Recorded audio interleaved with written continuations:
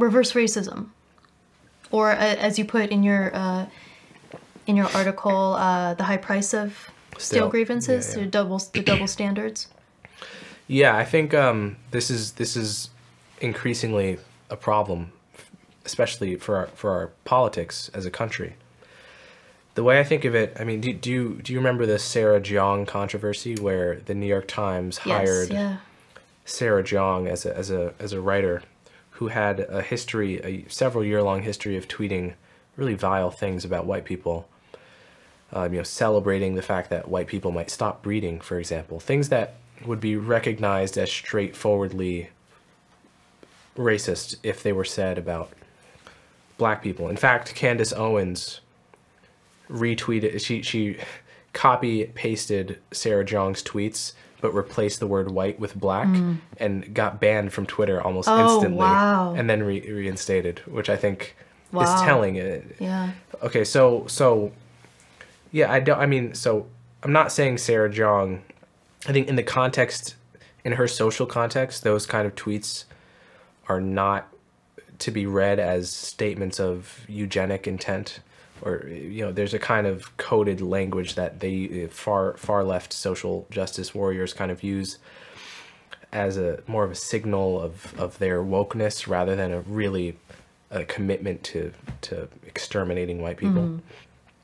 But the problem is that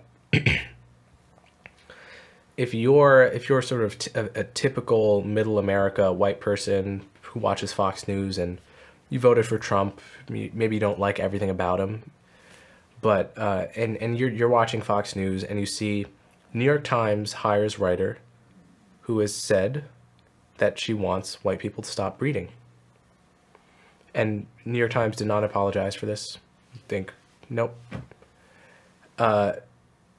You just have to imagine how that reads to the typical white person who perhaps has concerns about immigration, about changing country, and the way in which they feel that there's nothing left for them on the left, right? Like at this point, you have the biggest left-wing newspaper, the most respected, hiring a person who is just shamelessly hiring a person without apology, who just said the most vile things about people that look like you.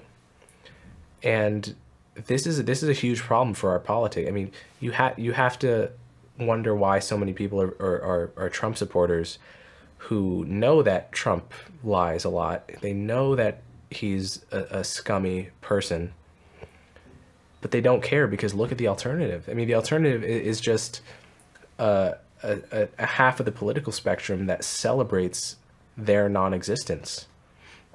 That's a problem politically that is only getting worse and worse. And I think it's just we have to be willing to call out anti-white racism, and we can't settle for redefining the word racism. I was going to ask because I've heard people say there's no such thing as reverse racism. Yes, that is the most.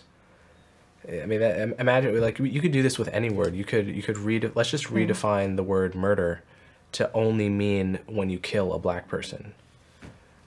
We could do that. We could just decide to come up with a different word, but you can't change the underlying ethical status of an action by redefining it, right? Like racism, you just call it something else. It's still just as bad as it was yesterday when you change the terminology. So yeah, this is an incredibly silly thing that's been done with that word. Yeah. And it's having terrible consequences for our politics.